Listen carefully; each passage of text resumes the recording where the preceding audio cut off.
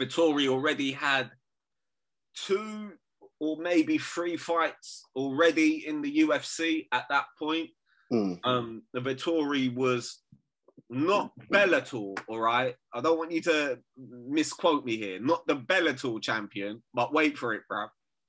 The Venator champion, bro. What's that, bro? Spartans! What is your profession? Yes, people, another edition of Knightz of the Round Table Discussions where we discuss all sports all the time. Got my guy Tooth with me. How are you doing, sir? What's up, bruv? What is going on, man? As always, bruv, on time, on point with another fight talk, bruv. I'm here, Nate Diaz of Dentistry with the Adrian Broner of podcast. Don't you dare say that, bro. Our boys, you know what I mean? Show some love. You get me, bro? What are you saying, bro? You good? Nah, I'm all good, bro. Man said, hey, listen, that is Mr. K.A. and you lot's boy, bro. That is YouTube. Hey, bro, listen, that's our boy. Don't stop trying to tell people that that's our boy, bro. About bullshit, bro. He is a rich journeyman, bro. That's what he is. A B about billions. You get me, bro? Let me just say this, yeah. On our WhatsApp group, yeah, like we all have a difference of opinions when it comes to fighters. But there's one guy that draws us all together, yeah, and that is AB, bruv. That is Adrian Broner, bruv. I want to hear you tell the truth, that, yeah? Bro, fuck the truth, bruv. He knows what's up, bruv. The truth knows the truth, bruv, and it's about billions, bruv. You get me? That and Mr. Audley Harrison, bruv. Oh, my days. A-Force, bruv. To this day, bruv, the truth and I haven't forgiven him for this guy trying to convince us. He convinced us that left hand was gonna land, bruv. Oh, bro, I swear he was local as well, wasn't he? He tried to claim places in Northwest, bruv. He tried to claim Harlesden, he tried to claim Bridge. At one point, he tried to claim Wembley. I was like, this guy, bruv. Bro, I remember hearing fucking Kingsbury, bro. See what I'm saying? Just anywhere in Northwest, bro. Listen, to all you man watching out there, yeah? Like, drop a comment, let us know where A-Force is really from, bro. You get me, bro? We need to get to the bottom of this. Oh, man. People, listen, bro. I love it when Tooth is here because it's nothing but banter and good vibes, bro. So I cannot complain. But yeah, as you said, Fight Talk is back, episode 3, and it is a big one because it is the preview to UFC 263 coming up this weekend. We cannot wait. But before we get into it, as usual, people, make sure to like, share, comment, and subscribe to the channel.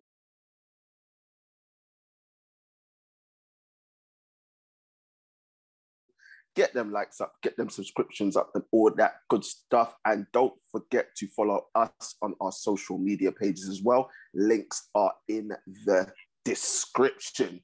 We may talk about that exhibition that happened. Let's do it, bro. Let's jump straight into it, bro. I don't really want to give it any airtime. Look, I understand. What do you make of it, bro? What do you make? Bro, I haven't seen a lot of it. I've seen probably about a minute of it, and that's like highlights. Yeah, I had no interest in it whatsoever. At the end of the day, both their guys got their payday. That's right. It was a spectacle. Can't get onto people forgetting their payday. At the end of the day, we know what Floyd's about. He's about making money. Logan Paul, obviously trying to make money as well, and they both got their paydays up. So I can't complain. But me loving boxing the way that I do, it's not helpful. I know there's been exhibitions in the past with previous fighters. I mean, Ali, Tooth, you'll know more about the other exhibitions as well. But, bro, I just feel like this is a mockery of boxing right now. Fuck out of Bruv, it. I feel like, bruv, Shit. I just feel like it's a mockery of boxing right now. And well, fuck it, bro. Boxing needs to be mocked, bro. Like you got a point. You got a point, because the state of boxing isn't purely based on this happening. It's all the politics and nonsense that goes on with it, right? So boxing is as much to blame, if not most of it. Boxing should take most of the blame for what is going on, because they've created a sport now wherein which people can exploit it for personal gain. Yeah. And the people that actually love the sport and the sweet science are the ones that are suffering. Like, I've seen people calling out Floyd and saying Floyd is damaging boxing. Look at what he's done. He couldn't knock Logan Paul out, blah, blah, blah. End of the day, my man's got his payday. He's thinking about, listen, at the end of the day, I got kids. I got to feed my kids. And if I've got the market for people to be stupid enough to go and buy it, right, and for me to make 30 million, even though I done retired out the game, then I can't knock the man for it. Neither can I knock Logan Paul. He's taken a massive opportunity in a sport where in which there is still so much money to be made. And he's made it, bro. Listen, let me use this opportunity to call out Floyd, bro. Hey, Floyd, if you need another fight, bruv, like, holler at your boys. You get me? You get me, bruv? I will take half of what fucking Logan Paul took, bruv. I'm not even greedy. I'll take a quarter. I'll take do you get me, bruv? I'll take less than that, bruv. Fuck it. Me and you fight and the winner gets Floyd, bruv. You get me, bruv? Bruv, if it's, as long as it's in the boxing ring, not an octagon, bruv, I'm not for it. I'm not for that violence, bruv. Listen, I'll tell Floyd this, bruv. I ain't even gonna fuck around in front and act like I've got a chance of winning, bruv. I'll be all up in the press conferences being like, yeah, this dude's about to fucking whip my ass, bruv. I ain't gonna go make fucking YouTube videos with Ryan Garcia saying, yeah, I've got the secret recipe to beat Floyd. Like, no, you ain't, bruv. You know what? No, you ain't, bruv. And that's what I'm saying, bruv. You're right. You're absolutely, you nailed it on the head when you said there's idiots out there that will believe shit like that. But at the end of the day, bruv, like I said this from the jump, it's a spectacle, man. It's just a spectacle. To me, it's no different than when Tyson Fury went over to WWE and done their thing. Or Cain Velasquez went over to WWE and done their thing. Or Mr. T went over to WWF back in the day and done their thing with WrestleMania 1 or whatever. So that's just the way I see it, bro. It's just like, bro, it's an exhibition fight. People want to go on about, oh, Floyd didn't knock him out, this, that, the other. It's like, bro, did you see the size of Floyd, bro? Compared to him? Bro, he was the size of Logan Paul's upper thigh, bro. Bro, Logan Paul went in there built like fucking Captain America, bro. Do you get me, bro? Trying to swing like he's trying to decapitate Thanos, fam.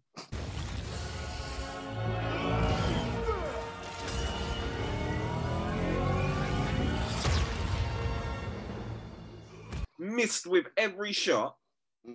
Was the bigger man in terms of weight. Was the taller man in terms of height and reach. And through 217 punches and only landed 28 of them. Those 28 were all in the clinch, were probably all illegal rabbit shots anyway. And people talking about it's a hugging match. Bro, I've watched most of Floyd's career. Floyd was never an inside fighter, bro. He would fight in the pocket, but he wasn't a clinch fighter. He wasn't one of your rugged Mexican fighters that get really tight on the inside and let off shots. No, Floyd would stay in the pocket or pick you apart from the outside, bro. So it makes you wonder whose game plan was it to get on the inside and bully the smaller man. It was obviously Logan Paul's game plan. So again, he went in there, spent 25 minutes with a man probably double his size. That's a bit of an exaggeration, but 35 pounds bigger than him. To put that in perspective, that's like Max Holloway fighting Kamaru Usman, bro. Do you get me? And the guy didn't land a single punch on him. And fuck all the boxing experience, bro. But that is still like, that's schooling, bro. Do you know what I mean? That's just taking someone to school, bro, and showing them levels, bro. So, yeah, man. And the main thing, look, the silver lining in all of this the be-all, end-all in all of this is, like you said, the money, bro. Like, who the fuck would turn that down? You give Canelo Alvarez an opportunity to box, you know, after he's retired and shit, to box fucking Freddie Flintoff, bro. Do you get me? He would take that, bro. He would take that. Of course. And people will say he's got no integrity and bro. Bridget, listen, imagine man said he's committing legal robberies, bruv. Yes. Why would you turn down that amount of money? For what? For what? For a sport, hold on. Yeah. For a sport, right, that hates the success that you had, yeah? For a sport that didn't want you to get where you were, right? Why would you turn down that money for boxing? Don't make no sense. Yeah, straight, bro. It don't make no sense. Now, don't get me wrong. I still think it hurts boxing, but that's because I love boxing. But at the same time, I'm not going to knock a man for making his money. Imagine this guy is still the biggest draw in boxing, and look how long he's been retired for. What does that tell you? Everyone's like, Canelo. Yes, Canelo's a big draw, but he doesn't do Floyd numbers. And he never will do Floyd numbers because he's not Floyd. Yeah, it's true. Right? So you can't say, Floyd's doing this, that, and the other, when as boxing's moved on, it hasn't moved on from Floyd. You see what I'm saying? Yeah, bro. And the problem, look, that's the problem with the sport. It's the sport as a whole. You got all these great fighters that just aren't fighting each other. Off air, we were just talking about Lennox's alumni. Do you know what I mean? And all the heavyweights in that era had to fight each other, bro. Tyson had to fight Holyfield. Holyfield fought Lennox twice, and Lennox had to fight Tyson, and so on and so forth, and Vettori and all that. Yeah, do you know what I mean? They all had to fight each other at some point, bro. And that was just the rule of the game. That was the rule of boxing. You know what I mean? The best had to fight the best. And it wasn't just necessarily in the heavyweight divisions. It was across all divisions. Do you know what I mean? Yeah. Some of the classic middleweight fights, some of the classic, like, you know, even in the featherweight division with Morales, Barrera, and the Scene, those guys. Do you get what I mean? Now you look at these guys now, and there's so much politics involved. It's a shame, but I get where they're coming from as well. But it's, you know, they're looking out for their own interest and trying to get the best risk to reward ratio. But at the same time, it's kind of just deaded the sport. Like, you got Tiafimo, my boy, fighting fucking some Greek cunt, bruv, whoever the fuck that is. Cambosos, whatever the fuck, some Australian, Greek, Cypriot, like whoever he is, bruv. Like, bro, you got Javante in your division, you got Devin Haney in your division. Haney just fought the other day. Haney fought the other day against Linares, bruv, and he looked good, man. He looked good against Linares. And, you know, why aren't these fights happening? Again, so... Bruv, same thing about that fight that we shall not name. And look what's happened now, which when eventually it gets there, we will talk about those fights, but I refuse to give them any airtime because, like, fuck them. But yeah, straight. But, hey, listen, you got to give me my flowers, bruv. Yeah, you said it. I mean, from Bay last year, March was it? Well, March or May when they announced that fight, bruv. From that, when that post was put out, I told you, man, on the group, this fight is not happening. I never changed my stance once. No matter how many times Eddie Hearn came out there and said 1 more week. No matter how many times he came out there and said we're on draft 576 of the contract. No matter how many times he said he just got off the phone to some Saudi Khaliji, like, yeah, we've got this and that happening. They like, I told you, man, this fight is not happening, bro. And God willing, my boy, the Bronze Bomber, till this day, will not. To this day, knock this fucking gypsy out, bro. Oh my days, bro. But yeah, we'll leave it as that when the time. Yeah, we'll leave it as that. But even a fight, what's it name? Oh god, bruv. Even Crawford and Spence. Yeah. Bruv, exactly. Canelo and Triple G, the trilogy fight. Yeah, absolutely, bro. Bro, there's so many fights. Even Canelo and Charlo. There's so many fights out there that boxing needs to make, and they won't. And then they wonder why people are turning off it. And you would think, but everyone's got their own interests, as you said. Everyone's trying to keep the belts with that person so they can make the most money and blah, blah, blah. But you're going to make the most money if you put those fights together, because that's what people want to see. What is it going to take? And I know that I know UFC still away from boxing in terms of money, but in terms of the model and what Dana's doing, UFC's making so much uprising because people are getting the fights that they want to see. Yeah. We're getting another one, which we're going to get into very shortly, about the three main event fights that we got on one card. Yeah, and we can't even get two fighters to fight to unify or make undisputed title fights. It's ridiculous. Yeah, man. Absolutely, bro. Again, there's so many things involved. There's the fighters' personal interests. There's dirty promoters that don't want to work with each other, or fucking different organizations that don't want to unify, this and that. But let me just say this, bruv, yeah? The way things are looking now, I don't even think Usyk and AJ might happen, bruv, because that shit should have been signed, sealed, delivered, like... Don't understand what the delay is, because we know that that other fight is happening. He's mandatory, so why is it not happening? Yeah, exactly. It's just like...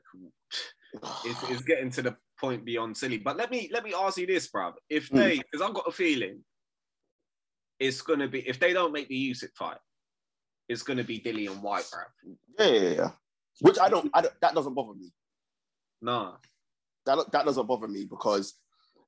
Right, I know you don't like Dillian White, and I'm not his biggest fan. Yeah, but that is your boy, bruv. No. It's the truth, boy. Don't try and... I'm just gonna be fair to him because he has waited a long time to get his shot at the title, so it wouldn't bother me. And Usyk's only just come up; he's had one fight at heavyweight and he's getting a title shot. So that's why it wouldn't bother me if Dillian got the fight. I think it would be a bigger fight as well, and it would make more money anyway because of the whole rivalry thing in this 1-1. So that fight doesn't bother me. The only other fight I would accept is obviously our boy King Kong. King Kong. It's the only other fight I would accept. Straight. Bro, imagine being 40 and people are still ducking you, bro. No, bro, my man's coming out there with diabetes, high blood pressure. You get me? And people are like, nope. Fuck that. Exactly. So, but that's the only other fight I would accept. If they come out with any other name bar those three, bruv, you and I are going to be doing UFC full time, bruv. Hey, I hear that, bruv. Well, fuck it. Speaking of UFC, shall we, bruv? Yes, bro. Let's get into it, bro. Hey, in the words of fucking Bruce Buffer, bro, it's time.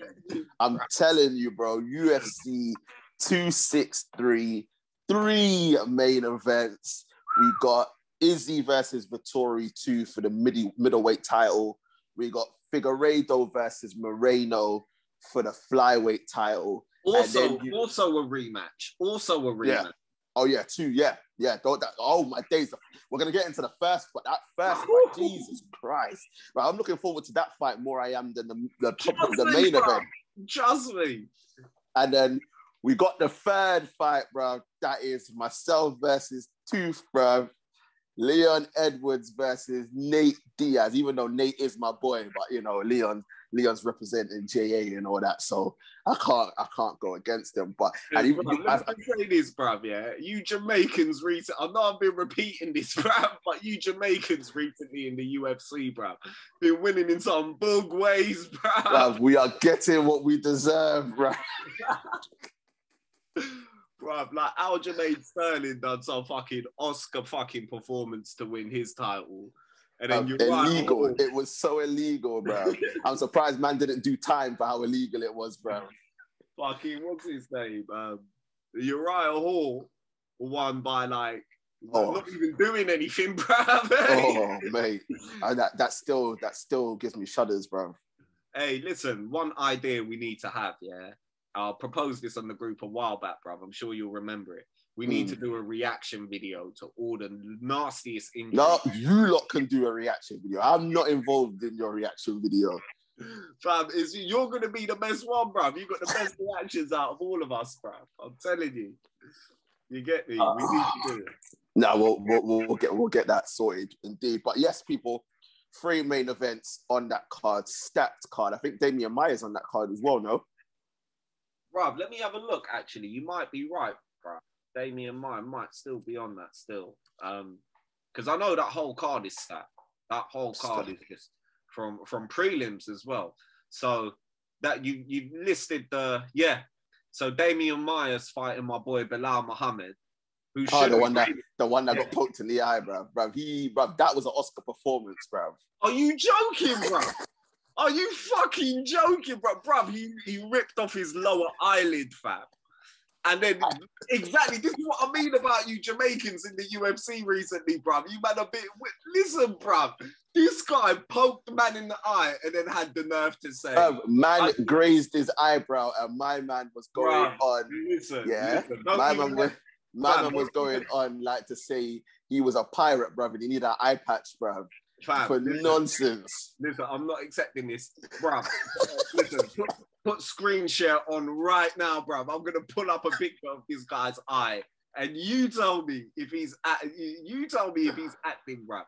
This guy's whole finger went into Belal Muhammad's eye, and then screen share's on. Screen share's on. Is it on? Look, bruv, let me pull up a pic, bruv. Let me pull up a pic of Belal Muhammad's eye.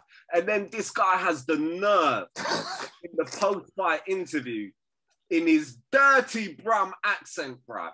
In that fucking filthy Brum accent to say he deserves a title shot, bruv. He does deserve a title shot, bruv. The man's on a I think he's undefeated in 9 fights. No, 8 fights and 1 no contest, bruv.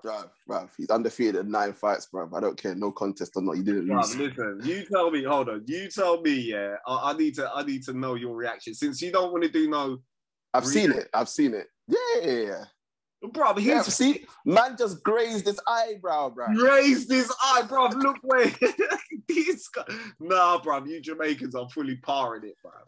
And then has the nerve in his filthy fucking his Brum accent, like, bruv, you can barely speak English, bruv. How are you gonna be fucking asking for a title fight, bruv? Bruv, I understand Kazakhstani and Dagestani fighters. This guy's a donut.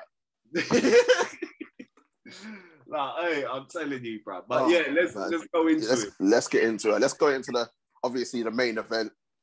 Issy versus Vettori for the middleweight title. Obviously, they had a fight. I don't know what. I can't remember which UFC it was. It was Adesanya's debut, or his, if I'm not mistaken, his second fight. My memory's a bit joggy on that one, but I think it was Adesanya's debut. Vettori already had 2 or maybe 3 fights already in the UFC at that point. The Vettori was not Bellator, all right? I don't want you to misquote me here. Not the Bellator champion, but wait for it, bro. The Venator champion, bro. What's that, bro? What? Bro, what are you talking about, man? Is that the Italian UFC or something? Exactly, bro. Bro, you know them way there, yeah? You know them way there when you're going through like Cricklewood, yeah? And you know it's a proper area, yeah, bruv, yeah? And you see KFC, but it's not Kentucky Fried Chicken, it's like kosher fried chicken, fam. Bruv, that is exactly what Venator is, bruv. Not Bellator champion, bruv. Venator champion. Oh, man. Talk about taking, bruv. Listen, whoever came up with that organization, bruv. Listen, they hire me, bruv. All right, just hire me. I'll help you, man, out. Yeah, I'll do it for free, bruv. Because you can't be walking around with a name like Venator, bruv.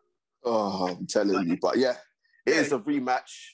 He was a champion there. He was a champion there, and then he came into the UFC, and his first 3 fights, it was like a win-loss kind of record. Do you know what I mean? Like he won one, lost one, had a no contest, and then he fought Adesanya, who was making his debut, if I'm not mistaken, or it was Adesanya's second fight.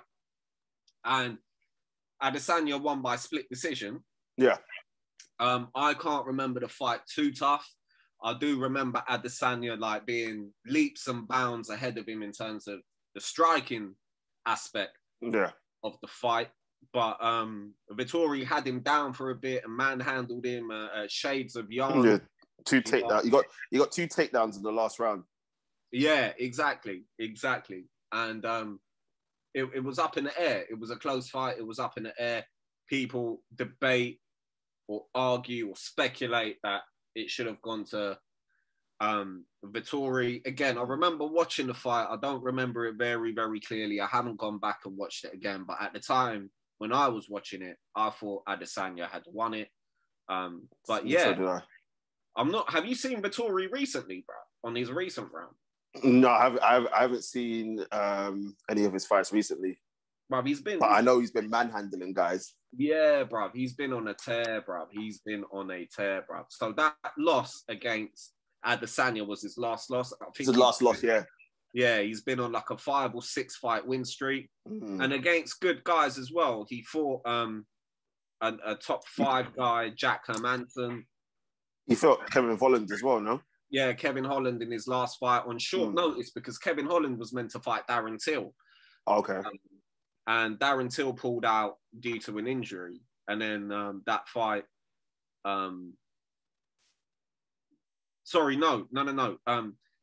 Vettori was meant to fight Darren Till. Darren Till pulled out in an injury and Kevin Holland last minute took the fight. But yeah, he manhandled Kevin Holland as well. He got like 11. I think he got 11 takedowns in that fight. Yeah, completely manhandled him. But Kevin Holland is one of those guys. He's very self-destructive, bruv. Like, if he goes in there and he knows he's going to lose, he will do everything he can to lose. Bruv, I'm telling you, you ever watch one of this guy's fight? Like, don't get me wrong, bruv. Spectacular fighter. What he's done to certain people, bruv. His knockout of Joaquin Buckley, who was the guy that done the 2-touch kick. You remember the one that went viral? He knocked him out so badly, my man's mouthpiece came flying out like it was Fight Night round 4, bruv. You remember? Yeah. And the mouth guard went flying out. He done that to him. He fucking knocked Jacare out cold from a punch while being on the bottom. And Jacare, as we know, jiu-jitsu legend, bruv. So if that guy has you on the ground, you're pretty much fucked, bro. He knocked him out with 1 punch off his back, which was insane. So Kevin Holland had a few good fights. He went, in his debut fight, he had a war with Thiago Santos, who had just come off the fight with your boy Bones. So he's a good fighter, but he's got one of those mental blocks, bro. You know, if he knows he's going to lose a fight, he's going to do everything he can to lose a fight. Like his last fight against Vettori, he just let him take him down. And his fight before that with Derek Brunson, he just let him take him down. But anyway, we're getting too much into Kevin Holland. Vettori is a beast, bruv. His last few fights, he's definitely stepped up. He's been training in Anaheim with Rafael Cordero, who's another legendary MMA coach, the guy who brought you the likes of Vanderlei Silva. He also trains my boy, the Iranian dude, Benil Dariush. So he's definitely stepped up.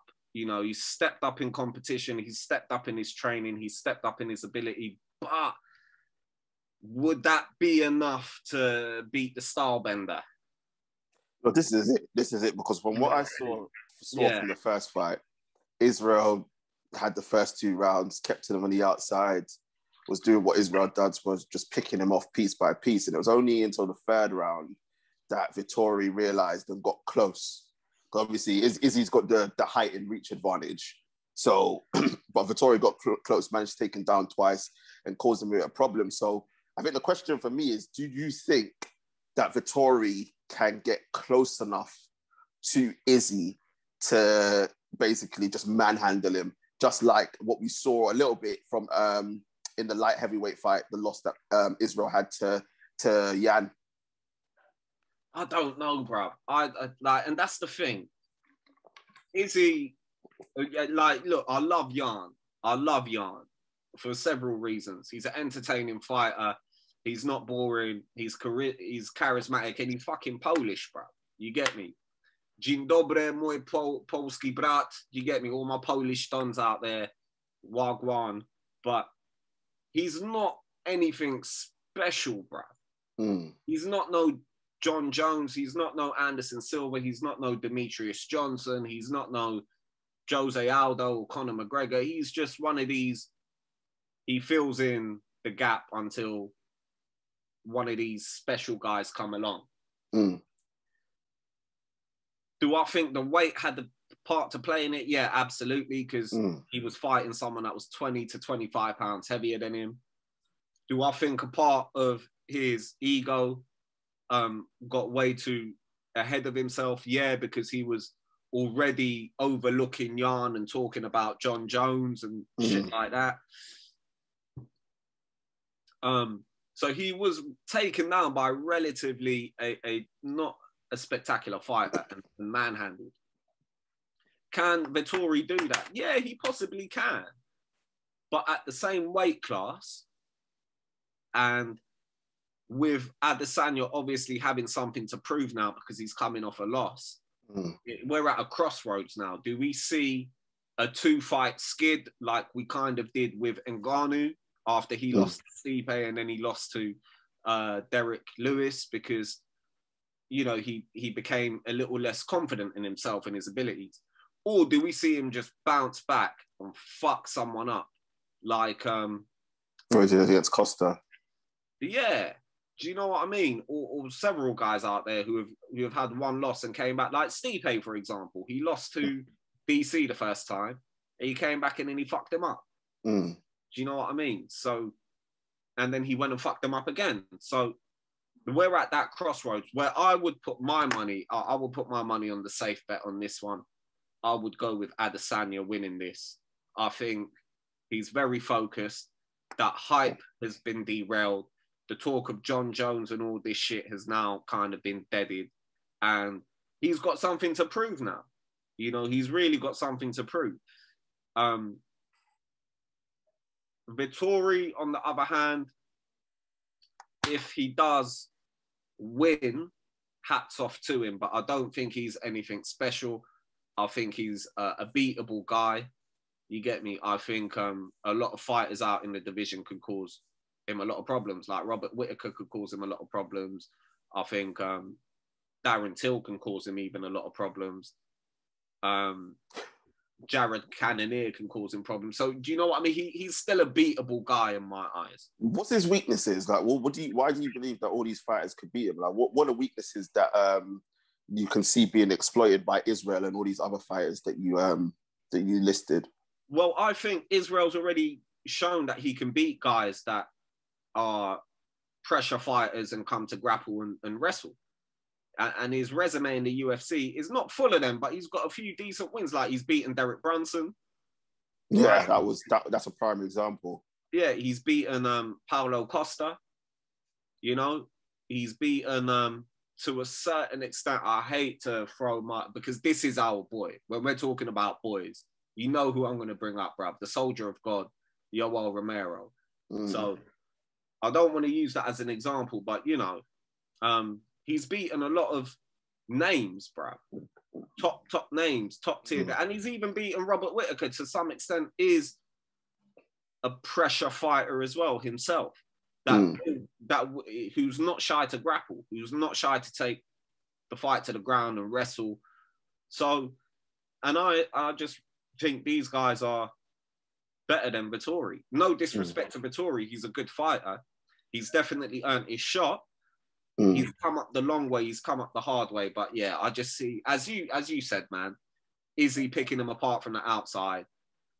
Maybe there may be a few takedowns here and there, but by now, Issy surely must have learned his lessons from the Yarn fight and be able to get back up. Of course. Avoid the ground for long periods of time, especially fighting someone who's going to be in and around the same weight as he is. Yeah, 100%. That's a final question before I ask you for a prediction. If Issy were to lose, where would that leave him? Because we know he's all about the legacy. We know he's been chatting off his mouth and basically saying that, yeah, I'm the best, blah, blah, blah, this, that, and the other. And don't get me wrong, people, I'm an Issy fan, but he got too big for his boots, talking about the GOAT, and he had to be brought down a peg. But yeah, if Issy were to lose this fight, where would that leave him? I know, obviously, I know what you're like. It's not about going unbeaten and blah, blah, blah, blah, blah. But considering that people don't even rate Vettori as one of the elite in the middleweight division, what would that do to Issy if he were to lose this fight?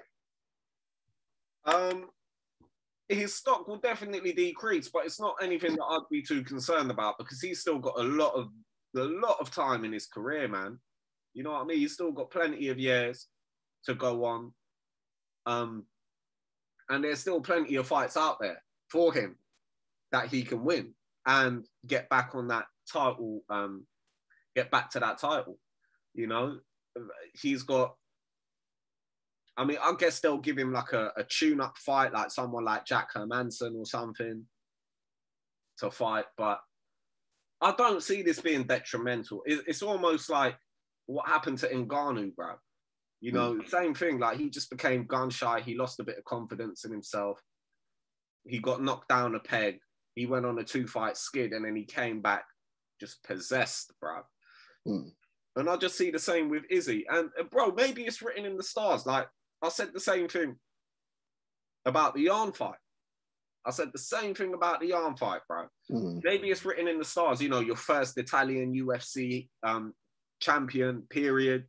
Do you get what I mean? It's a rematch. There's bad blood. There's a history there. I just saw their interview that they done on ESPN with Michael Bisping, and that shit was heated, bro. So both of them are coming for blood, and maybe it might be Vettori's night, but just from a technical standpoint, I just don't see it. I think Issy's striking is just next level, bro. There's a reason he's the style bender. Do you know what I mean? 100%. Style bender. But yeah, prediction-wise, I'm going with Issy. I would say decision, man. I'm going to say decision. It wouldn't surprise me if I went to decision, because I think apart from 2 fights in the UFC, Vettori's fights have all gone to a decision. So he hasn't been stopped.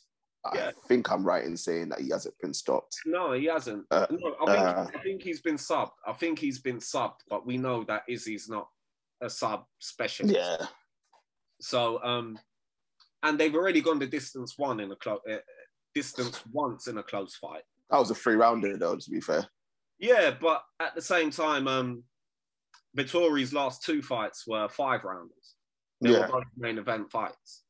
And Issy's been fighting 5-round fights. Even though he's finished them early, the training process, you know, you don't train, like, you still train for 5 rounds. You don't train thinking you're going to knock the guy out in the first round. That might be your game plan, but you still need to have the cardio and the preparation to go a full 5 rounds if the fight goes there. That's why even in boxing, when you, like, you know, when you're an amateur, you have like what 3 round fights in amateur, something like that. Yeah. When you turn pro, your first few fights are 4-round fights, and then as you climb up the rank, they become 8-round fights, 10-round fights, and then the 12. And then exactly. When you become a champion, you do 12-round fights. So, you know, you still prepare, even if you're Deontay Wilder with a 1-punch knockout power, you still prepare. Your training camp still prepares you for a 12-round fight with strength and conditioning, cardio, so on and so forth. So I would love to see a knockout, though. I would love to see like a roundhouse kick, like similar to a Paulo Costa finish, you know, but we'll see. It's going to be a great fight. That's definitely going to be a good fight. It is going to be a good fight. I'm going to call Issy in 4, bro. I think he's going to stop him in 4. But it wouldn't surprise me if it goes to a decision. Like, I think that's a fair shout to say, but it's going to be a good fight, people. We are excited for that one, and we'll see what happens in that one. But to be honest, we're both more excited for the second main event, bruv. The little guys, bruv. The little guys, because This Figueruedo versus Moreno flyweight title. First fight was at 256, ended in a majority draw. Oh, mate, fight of the year contender. Just from 0 to 100, from the first bell in round 1 to the last bell in round 5. It was chaos, and we loved it. Absolutely fucking loved it, and we're gonna see it run back again this weekend. Tooth, bro.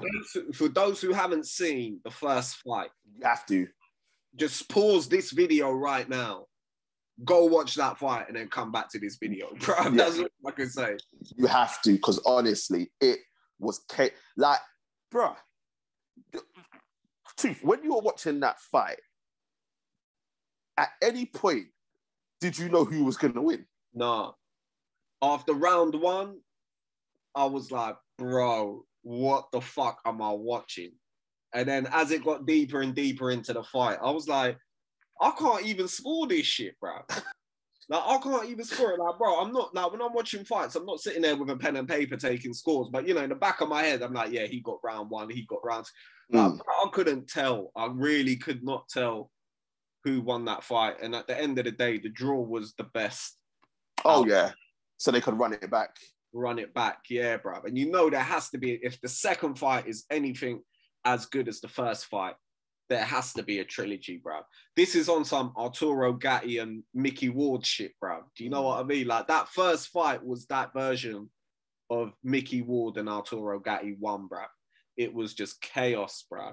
And the little Mexican goth boy done well, bro. Like, honestly, I thought, hey, you know, bro, listen. Man said the little Mexican goth boy, bro.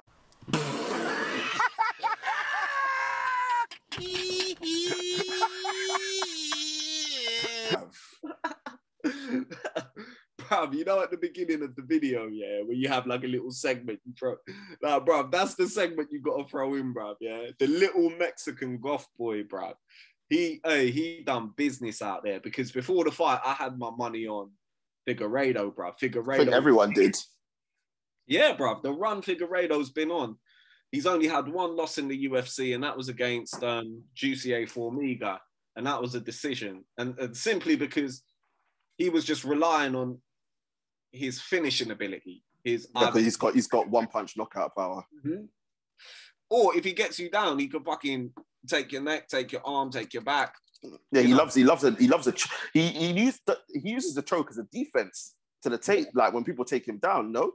Yeah. He's amazing on the ground as well. He's like, you know, all these Brazilians, bro. All these Brazilians, like, they're born doing jiu-jitsu, bro. Do you know what I mean? Like,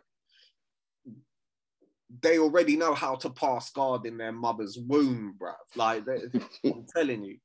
So the guy's just got finishing ability, bro. And after that loss to Jussier Formiga, I think he learned how to go a 3-round fight if it needs to. But he was still finishing people.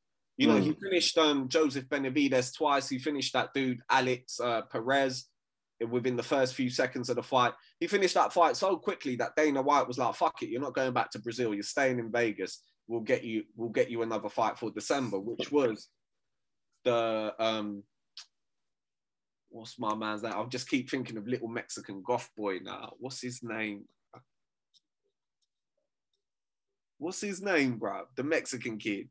I forgot his name, bro. I don't know where you're going with it, to be honest. Bro, you know what's funny, yeah? Is that my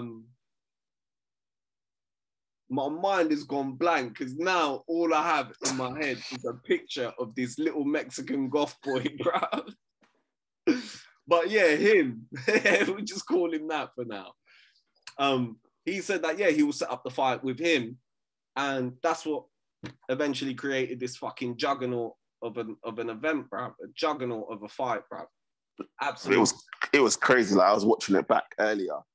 Yeah. And bro, some of the kicks and thumps that I was hearing, I don't understand how either of them, bro, no, I don't understand how none of them went to sleep. Yeah, bro. None out of the two of them went to sleep. It was madness. You know that one's there where you, like, both men were just at Super Saiyan level 4, bruv. And it was just like, yeah, no one's getting hurt. Nothing's happening. We're just going to go until the bell rings and we can't go no more. That's what that fight reminded me of. Bro, it was so mad that, like, you can't even look at it from a technical point of view, bruv. You know, you can't break it down because, bruv, it was just hands and legs everywhere.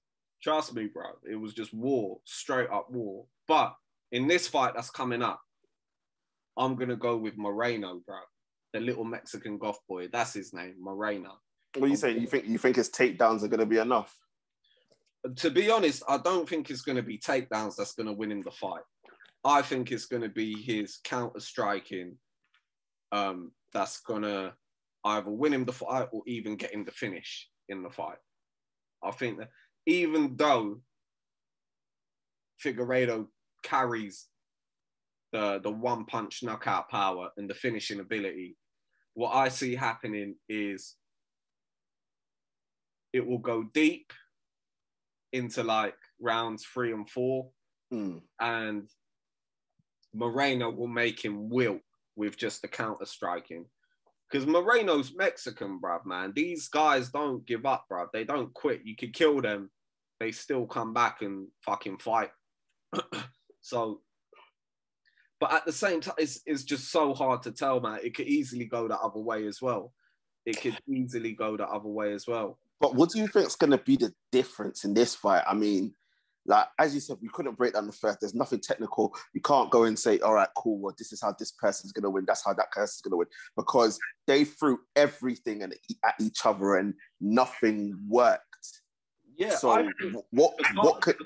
The cardio, man. The cardio, because my man Figueruedo had like the shortest turnaround ever in title fight history, bro. I think it was a space of like 20-something days between his last defense and the Moreno fight.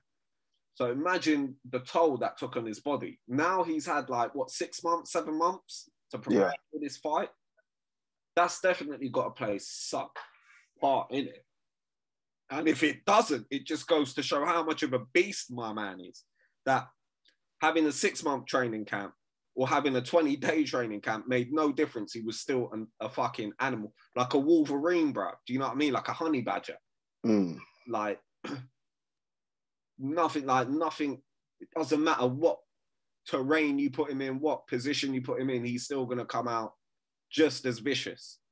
But that should technically be the difference. So imagine that first fight was put together on late notice and they put on a show like that, bro. Logically speaking, sorry, bro. Logically speaking, this fight should be even more than what the first fight offered. You know what it is, though? Is that because it was on short notice, that's probably why we got the spectacle that we got. Whereas I can see, because they've had time to prepare and it's been a longer training camp, it could be a lot more... Conservative? Yeah, conservative, because both men know what's going on. Figueredo's not going to want to lose. Moreno's going to want to win. But I don't think...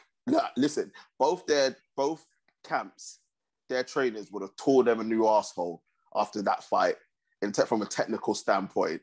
So I think they'll be a lot better prepared, and it could be a little bit more cagey than the first fight. I mean, if we get anything like the first fight, I'll be like happy days. But I just think that everything that happened, I think they'll be a little bit more cagey. I think it'll be a little bit more structured.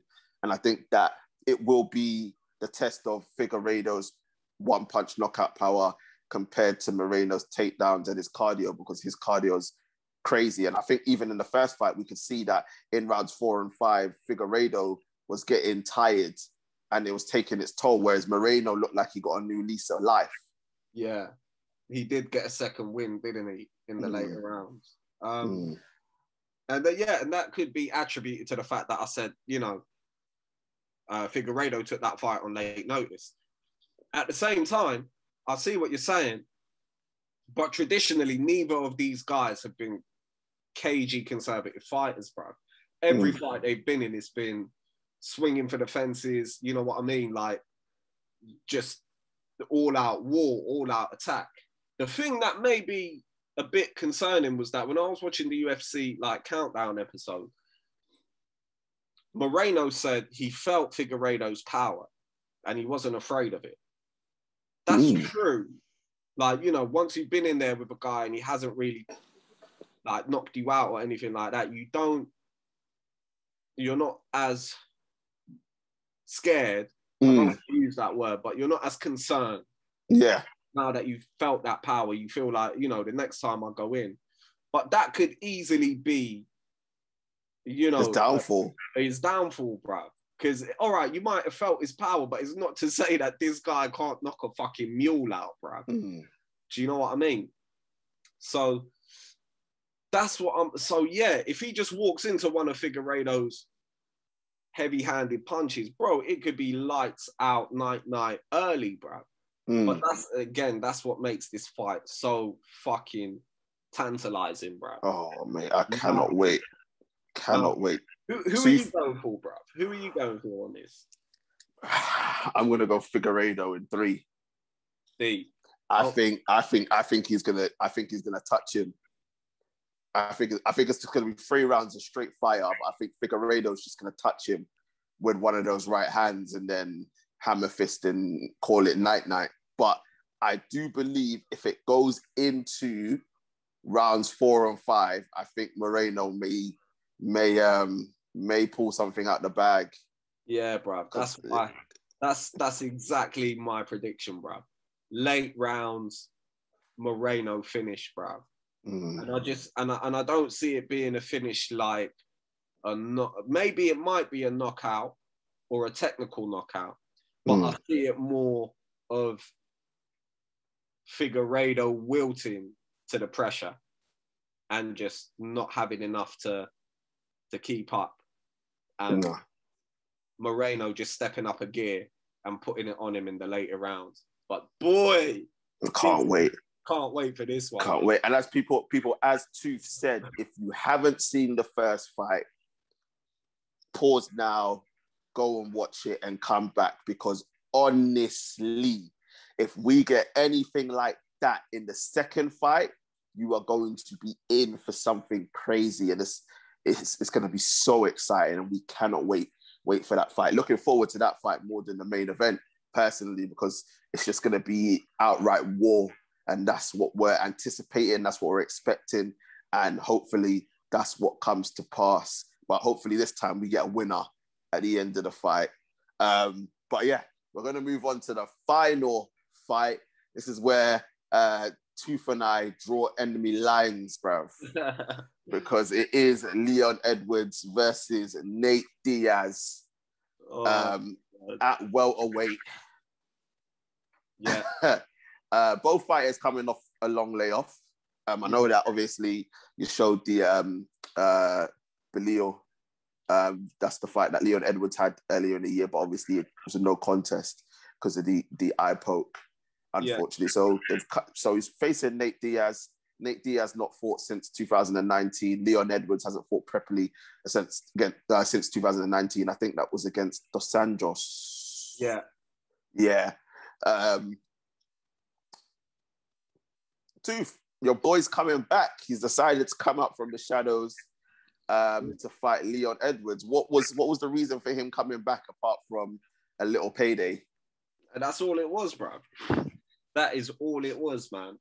Honestly, I think, and it's strange to me why he took this fight, because it's Leon fucking Edwards. Like, in the words of Conor McGregor, who the fuck is that guy? Who the f*** is that guy?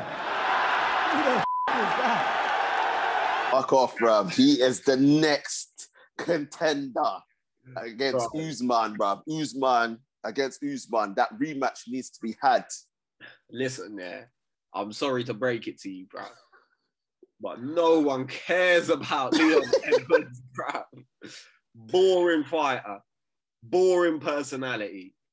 Can't speak English. All right, with that dirty Brum accent, bruv. Like, that's the only reason I want him to lose, so they never put a microphone in front of his table. can't stand that fucking accent, bruv. And I know people from Birmingham ain't watching this, so we're cool, bruv. But you get what I mean? But if you do happen to be that one dude from Brum that stumbles across this video and gets this far in the podcast to hear me slag off Brum, then you can fuck off as well. All right, bruv, do you know what? That's the new intro, all right? That's the new intro, bruv. Fuck Birmingham, all right? This guy. Go learn to fucking speak English, bruv. Listen, my guy Leon Edwards is on an unbeaten 9-fight streak, right? He's paid his dues. His last loss was to the current champ, so it's not like he lost to one of these chumps, right? He deserves his shot, but I understand why he's taking the Diaz fight. Exposure. You said, who the fuck cares? If he gets a win over Nate Diaz, that brings his name up. Yeah, I mean, people start talking about him. In a way, I do like sympathize with Leon a little bit, simply because before the COVID thing happened, before the pandemic happened, he was scheduled to fight Tyron. And this was Tyron, this was Tyron after Tyron had lost to Kamaru. So this was Tyron's first fight after his first loss in several years. So he missed that opportunity due to COVID. And then we saw the skid Tyron went on. Losing to Colby, losing to Gilbert, losing to Luque. Yeah. And, you know, it was a shame because that fight would have done him a lot of good in terms of getting exposure. Exposure, yes. Fans, no. Winning over the UFC sort of matchmakers, no. Because, bruv, like, you've got the records, man. Pull it up. How many decisions has this guy gone to, bruv? Yeah, no, he's got a lot of decisions on his resume. Do you know what I mean? And it's just one of those things, like, you're a good fighter. You could be a great fighter, but you're not putting asses in seats, bruv. And to make matters worse is, like, you have no charisma, bruv. And these are all facts. I'm not just trying to have a go at him. Yeah. He only gets promoted in the UK, bruv. It's every 3 months you see a BT special interview with him. You never see him on ESPN. You never see him out there on the other side of the pond. Yeah, he hasn't got the exposure in the US. And that is part of the problem. That's part of the reason as to why he keeps getting overlooked when it comes to the title fights. But what I will say is that he's earned the right now.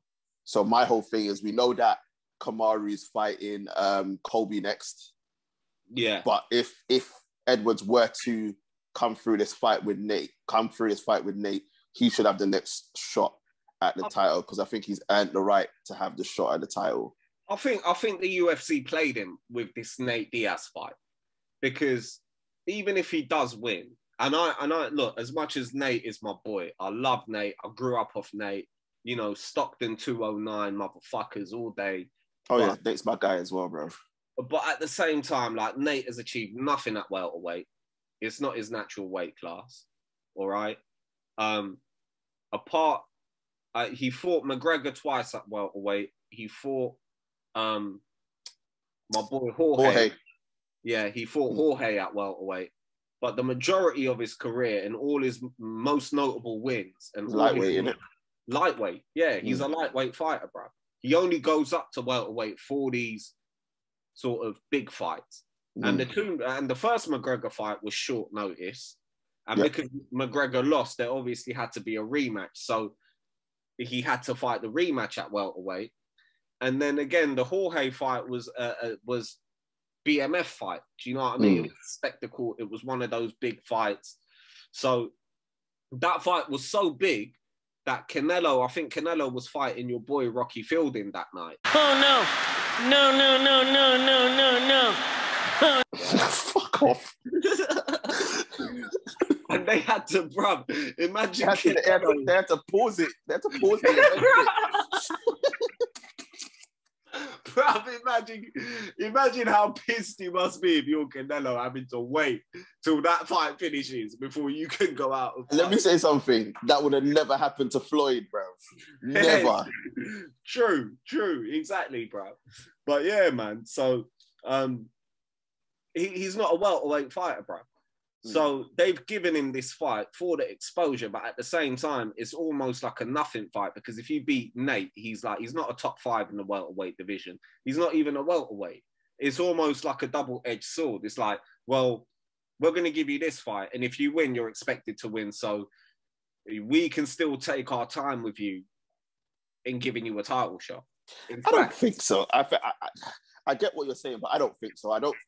Because I think there's no one else that I would put above him now that hasn't already had a shot. Like, I think he's earned his time, he's earned his stripes, and I think he deserves a shot. Now, do I agree with you 100%? Let's just say if Colby wins. Oh, then it's just a rematch. That just goes straight into a rematch. Do you know what I mean? And then he gets put on the back burner. Whereas if Usman wins, I think he gets the shot. But let me ask you a question. Go on. If Nate wins, yeah, bro. So you have to give him the shot, bro, because he's a big enough name, and he'll talk so much shit. Yeah, they would give him the shot. And bro, you're forgetting as well, yeah. Jorge's there as well. Despite Jorge losing twice now to Kamaru, he's still top 3, top 4. Oh, and I know that, but like... And there's bad blood. No, but the point I'm trying to make is there's bad blood between Leon and Jorge. Remember when... yes, you're right, yeah. Jorge fucked him up backstage, the 3-piece and the combo. In London, when Jorge knocked out Darren Till, and then backstage... Leon tried to pull up on him and Jorge was having none of it and just fucking lit him up. There's that fight as well. So this is what I mean. It's almost like they've given him this fight to buy time. The Bilal Muhammad fight was like, all right, if you win this, then you probably will get the winner of the title fight. But because that was a no contest, it's kind of knocked him down a peg. They've given him, I could be wrong, this is all just speculation, but they've given him Nate Diaz, knowing that this is a fight he should win comfortably against a guy who's very inactive, who's on the back end of his career. He's lost, like, his last 5 fights, you know, he's bounced in and out of the win column. And yeah, like, and he's not a natural welterweight, bruv. So it's almost like biding time with him, and they can still, like, for example, if he was to fight Jorge instead of Nate, then I'll be fully on board with your projection, bro. If he was to fight Jorge, he can't fight anyone else below. Do you know what I mean? He can't. Yeah. Like, he has to now fight for the title fight because the top 3 in the division are Usman, Colby, Jorge. If he fought one of those 3 guys, then it's not automatically you get the next title shot. But because he's still fighting someone like Nate, and before that he fought someone like Bilal, it's like, well, you've still not beaten one of the top 3 guys. But we'll wait and see. Like, if he goes out there and sparks Nate Diaz out in the first round, which I doubt he would because that's not his style, then yeah, why not? He will get a lot of exposure because it's Nate Diaz. That's it. It's on a big card. And yeah, that, like you said, the run he's been on, 8 fights and 1 no contest, blood. Undefeated in 9 fights, bro. He's got the sort of he's got the resume to be a legit contender. And as you said as well, his last loss was against the current champion, bro. But again, like, look, the way this fight goes in my eyes is Leon goes out there, point fights Nate Diaz to the death, gets that win, decision, comfortable, and that's it. Like, we'll see what happens with him next. We'll see what they decide. He is literally at the mercy of the UFC. He's in no position to be calling any shots. He ain't no Colby Covington. He ain't no Jorge Masvidal. He ain't no Conor McGregor. He's just always going to be one of those guys that if they want you to fight for the title, they'll call you. They'll call you. You ain't calling none of the shots out here. No, 100%. I just want to say this, bruv, yeah? If Nate shows up, bruv, And if Nate does what he did to like Anthony Pettis, if Nate does what he done to like I forgot my man's name now, Michael Johnson, and he goes out there and pulls out a prime Nate Diaz performance, bro. Very unlikely, very, very unlikely. And I wouldn't say bet your house on it, but boy, you would like, if you were to put some money on that outcome, you'd get a lot of money back, bro. Oh yeah, 100%. There is that possibility, man, because you know Nate goes out there and makes a fight ugly. He makes fighters uncomfortable, and he's got this never say die attitude. Even with the Jorge fight, when he was getting pieced up for all 4 rounds or 3 rounds, whenever they stopped that fight, he was always in the fight despite getting fucked up. Like you just, I think Jorge touched him like 100 and something times or whatever. That was something dumb. Yeah, he's something dumb. He's kind of got that, let's say, that Tony Ferguson sort of thing about him before obviously Tony went on the skid. Whereas like you're fighting a boogeyman, you're literally fighting a zombie, and there's risks attached to that because you need to be sharp, you need to be on point, you need to be like a sniper, bro. And if he, for some reason, is not as sharp, then Nate will fully expose that, man. And at the same time, I think legitimately, if Nate gets him in a position to finish him, not necessarily with strikes, but with his jiu-jitsu, which we know Nate is world-class at. And I know Leon's been working on his jiu-jitsu, and I know he's improved on his jiu-jitsu and his grappling, but it's not his go-to. It's not his game. It's not his game. His game is kickboxing, point fighting, striking, death by 1,000 cuts. I'm talking death by 1,000 cuts. Oh, I'd like to see that. Put the meme in, bruh. You get me? So, yeah, if Nate gets into the ground and into his world, boy, I could see subbing him. But very unlikely. Very, very. Now we're just going on into like, you know, we're opening a Pandora's box here, but yeah, Leon 100%. Leon should win comfortably. Or my other prediction is just like all the other Jamaicans in the UFC as of lately. Fuck off.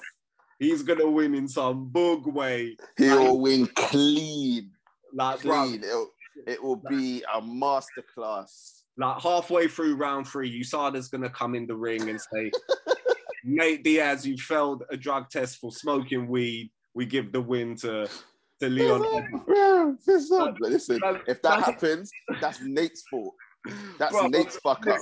I'm telling you, Leon is either going to win decisively on points or he's going to win in the most boogiest fashion. Like, bro, I'm putting it out there and it's going to happen. Because you Jamaicans have consistently proved in the UFC as of late, bro, all your victories have been just bare bug, bro. It is the Lord watching over us. That's what it is, bro. That is exactly what it is. But Tooth, just imagine this, yeah, bro, because we need to wrap up. Yeah. Nate wins, yeah, and then we have Usman versus Nate for the title, and then Jorge versus Edwards as the co-main event, bro. That would be sick, bro. But just imagine if Colby wins, bro. Oh God! Imagine the spanner that's thrown in the works. Yeah, that's why he's not gonna win. Why he's not gonna win. As much as he's a dick, bro. But I get a part of it is all like an act. Bro, he's a fucking good fighter, man. Nah, he is. He is. And I can't wait for that fight either. But Tooth, we gotta wrap up, bro. We gotta wrap up. I mean, people, this is it. This is what I say to you. Every time we have this fight talk, yeah, Tooth and I, we can go on for hours. Like literally, we've just got so much to talk about, and there's so much that goes on, bro. So much wealth of knowledge, and the banks is always for days, bro. No one could take that away from us. But we got to wrap up there. People, let us know what you think in the comments. Who do you think is going to win? Is it going to be Issy? Is it going to be Vettori? Is it going to be Figueruedo? Is it going to be Moreno? Is it going to be Edwards? Is it going to be Diaz? How are they going to win? Let us know. And obviously, my guy Edwards, being the Jamaican that he is, will win in a clean fashion and get his title shot against Usman. Don't let this Tooth guy try and talk nonsense in your ears hole. Yeah. We are here to take over the UFC, just as our African brothers are taking over the UFC right now. But I want to say thank you very much to my guy. Thank you very much, sir. Say, bruv, all I can say is the Africans are doing it in a more convincing fashion than the Jamaicans. Hey, bruv, much love, man, as always, bruv. I love doing this shit, bruv. We'll see you same time next week, people. Yeah, of course. That's it, people. It will be same time next week because we'll have the review of 263, and you're not going to want to miss that. Probably have the truth on here as well. People, get onto the truth and Mr. KA, because we were supposed to do the season review for the past couple of weeks now, and they're lagging behind. Tooth is going to get onto them as well because he was looking forward to it also. But we're going to have that. We're also going to have the preview for the Euros coming up as well. And we're going to be doing bits and pieces on that. Which, hey, don't even say it, bruv. I know. Don't even, bruv. Listen, have a good night, people. At some point, right, in the future, we will have NBA. I'm done, bruv. I'm fucking done out here, bruv.